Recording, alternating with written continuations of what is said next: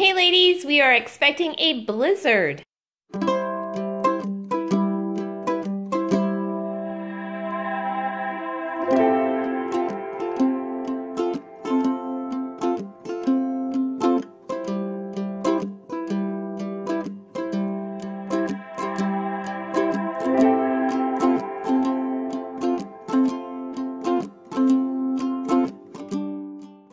Okay, so we are expecting a blizzard. We have a blizzard watch for Friday, late evening into night, into Saturday. So I stopped by Harris Teeter, and of course it was crowded, but I did pick up a few things. I spent $80.74.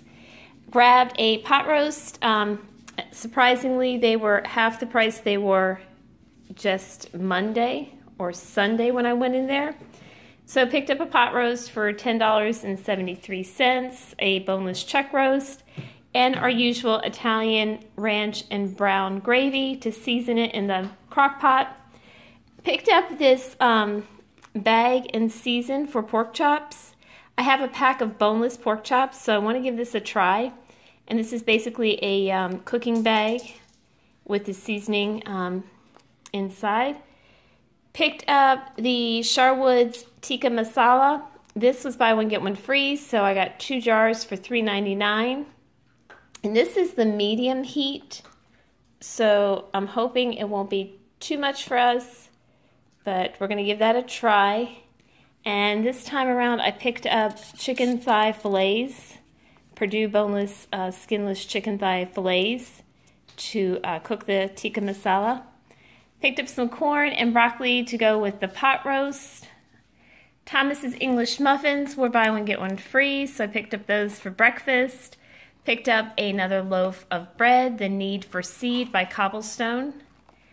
Picked up some croutons and of course spring mix salad. Cucumbers were 2 for $4.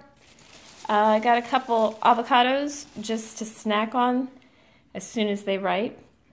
Picked up some Boar's Head sweet sliced ham. A pound of it was $11.32. And some Boar's Head Vermont cheddar cheese so we can make sandwiches. Picked up a couple Granny Smith apples. Some jasmine rice to go with the tikka masala and the pot roast. And of course a gallon of milk for the 4 boxes of cereal that I did buy on Sunday. So that is our haul. Not a lot, but it will give us some meals and some lunch meat for lunches for the next few days as we see where this storm takes us. Okay, we're going to give this bag and season a try. I'm going to put these in the oven for this evening. It is the pork chop cooking bag and seasoning packet. I have 4 boneless pork chops, so I'm going to go ahead and get those in the cooking bag, add this seasoning packet, and get them in the oven. So we're going to preheat the oven to 350 and arrange this cooking bag in this baking dish. I know this isn't 13 by 9, but I think we'll be fine. I only have 4 pork chops. And we are going to sprinkle the seasoning mix on both sides of the pork chop, place in a single layer in the bag, and then pour some water over the pork chops, close the bag loosely, cut 4 small holes in the top of the bag, and bake it for 20 to 25 minutes. Okay.